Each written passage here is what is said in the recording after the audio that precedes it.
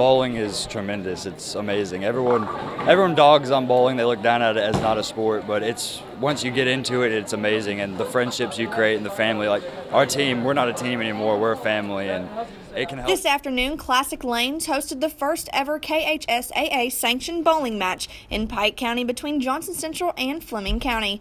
The growing sport only has 103 teams across the Commonwealth, which are divided across 8 regions. Johnson Central is the only team east of Moorhead in the state, and they are hoping they aren't the only ones for long.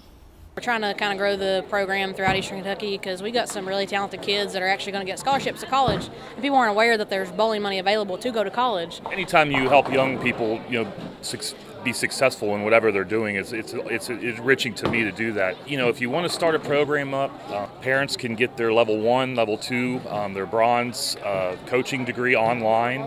We'd love to have more high schools here. Bowling is a unique sport because you can do it all your life, and it's not dictated by how big you are or how strong you are. Sometimes bowling is seen as a recreational sport, but it has much more to offer. Colleges and universities all across the nation offer scholarship money to help aid furthering one's education.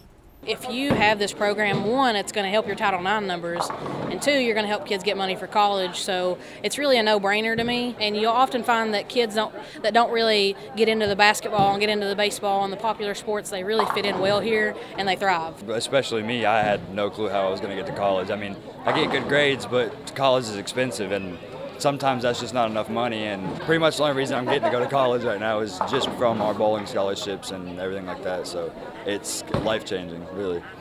If you are interested in starting a bowling program, you can go to bowl.com, the official USBC bowling site, or KHSAA.org for all of the information needed. Reporting in Pike County for EKB Sports, I'm Michaela Colley.